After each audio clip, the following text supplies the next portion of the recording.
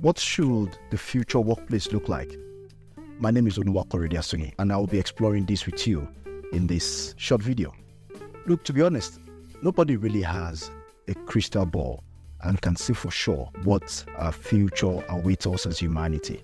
However, there are trends that are indicative or based upon which we can deduce some of the things that would happen in the future.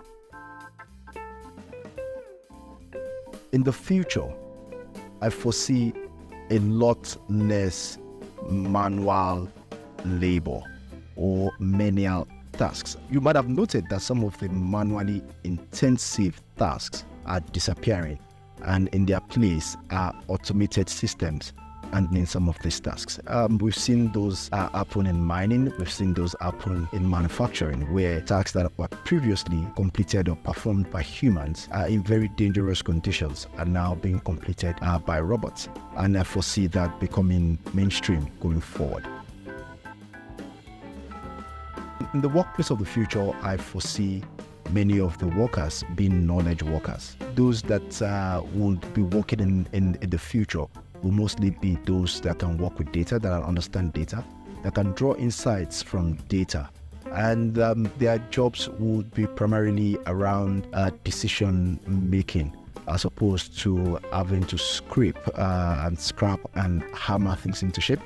Their work will be primarily around making decisions that we have elected not to outsource to algorithms and to computer systems that we have built.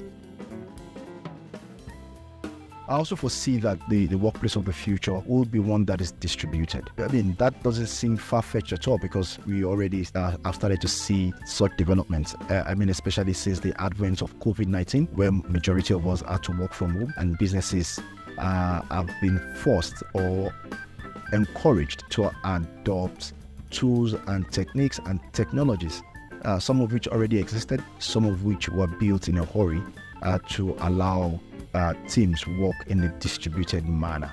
So what I mean by the workplace of the future being distributed is that I could be working from Johannesburg, and my team members are scattered all over the world, and we have the discipline and the tools we need to organize ourselves such that we remain productive as we are today, or we even are a bit more productive.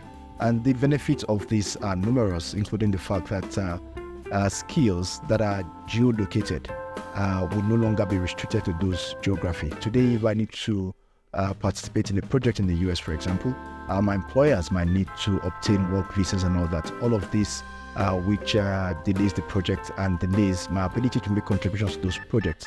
But those would disappear in the future because distributed teams would have become a thing.